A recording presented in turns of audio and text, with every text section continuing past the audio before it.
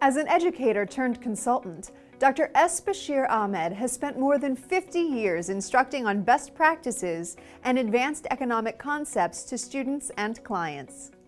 Born in Kurnool, Andhra, India, on January 1, 1934, Dr. Ahmed began his educational studies in India, earning a Bachelor of Arts from Osmania College in 1955 and a Master of Arts from Osmania University in 1957. Following his second degree, he decided to pursue greater opportunities in the United States, becoming a naturalized citizen in 1961.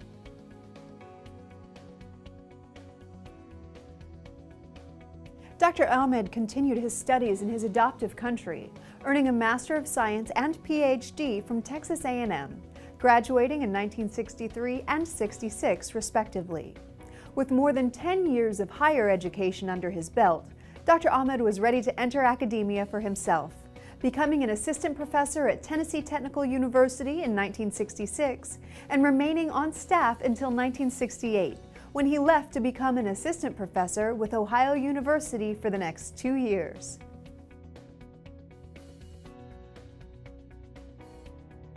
In 1970, Dr. Ahmed joined the prestigious Princeton University as a visiting fellow for 1 year before assuming his first full professorship at Western Kentucky University, where he would remain for the next 10 years. At this point in his career, Dr. Ahmed branched out into non-teaching roles, becoming the president of Princeton Economic Research Incorporated. He held this role for 19 years, all the while continuing his work as an educator.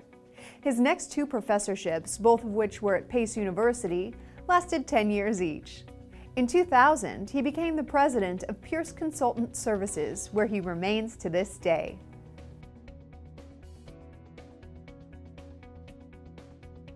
An accomplished author, Dr. Ahmed has published a number of books on an impressively eclectic range of subjects.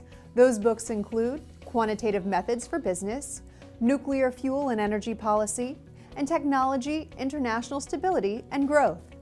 In recognition of his work and contributions to his field, Dr. Ahmed received an Achievement Award from Oak Ridge National Laboratory in 1977 and the IEEE Centennial Medal in 1983.